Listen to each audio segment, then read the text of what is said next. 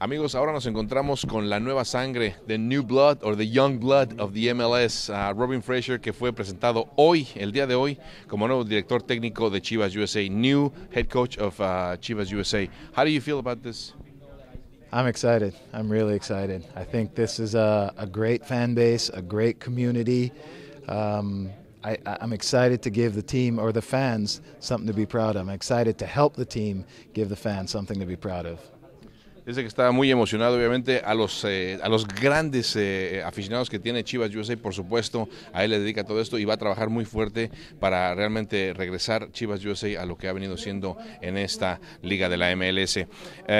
Was it difficult to make the decision to become head coach for Chivas USA?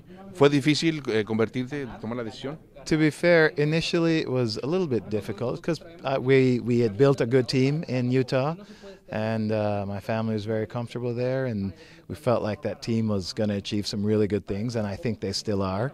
But the allure of being a head coach certainly was part of it. And then I was very impressed when I met with the ownership group, and I like the direction that they're going and that they want to go to. And it just seemed like a great challenge to come in and take a team that had not done well last year and help those guys, because there are a lot of good players, help those guys turn it around and become, as I said, a team that the fans here can be proud of and a successful team.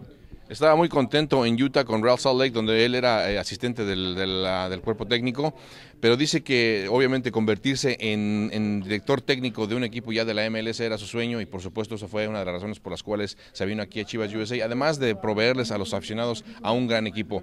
What is your commitment, what is your goals for this team, and obviously on a personal level? Right. I get asked that question about goals. My goals are pretty simple. To be honest, the goal is improvement, and that goal exists every day. It's improvement. We've got to be better tomorrow than we were today, and then the next day than we are tomorrow. And I think with that sort of attitude and commitment, and the commitment to improve every day, I think results will come. Obviamente dice que sus metas y sus compromisos es simplemente mejorar el equipo, porque lo que sucedió la temporada pasada, la verdad, no fue nada bueno para el equipo, y lo que anda buscando es mejorarlo para esa temporada a través del trabajo. Well, send a message to the people, to all the people who are going to be watching, obviamente, and obviously this team coming on its seventh season. Interesting, 7 is it's a nice number. Maybe you'll make it happen. Lucky 7, yeah. I mean, the message to the fan base would be, come out and support this team. They're going to be a team that you're going to be proud of, because they're a good number of players, they're a good group of guys, and we're going to get them into a position where they're playing the type of soccer that you want to see. So come out and see them, and they're going to be exciting. Robin, congratulations. Thank you. And you had a lot of work to do. I do. That's okay, and so does the team, and together we're going to do it. Thank you. All right. Thank you very much. I appreciate it. Pues ahí está, amigo, las palabras de Robin Fraser, nuevo director técnico de Chivas USA.